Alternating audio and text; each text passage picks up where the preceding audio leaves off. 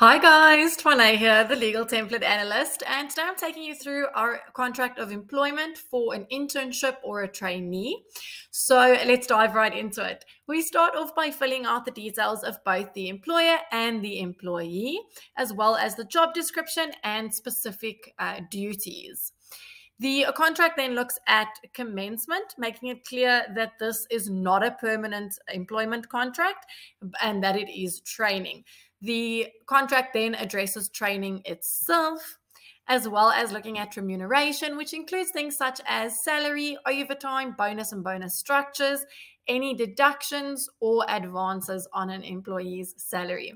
The agreement then makes mention of pension funds and medical aid. Now, here you have two options. Either you are a company that offer these benefits to your employees and interns, or you do not, and that is perfectly fine. You just remove whichever is not applicable because the template is fully editable.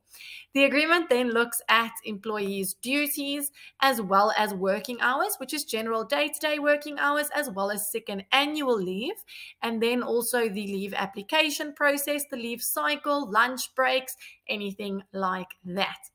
The agreement then also addresses the absence of an employee as well as termination. Now, termination sets out grounds for termination as well as notice periods for termination and resignation, and also grounds for immediate dismissal. The agreement then has the POPI clause, which is for data protection purposes. That just gives you, as an employer, the consent to hold on to your employees' details and also sets out how that will be used and protected. Then just some general clauses and also interpretation of terms used within this contract. And that is then signed by both the employer and the employee. There you have it. Thank you so much for watching, and please let me know if you have any other questions.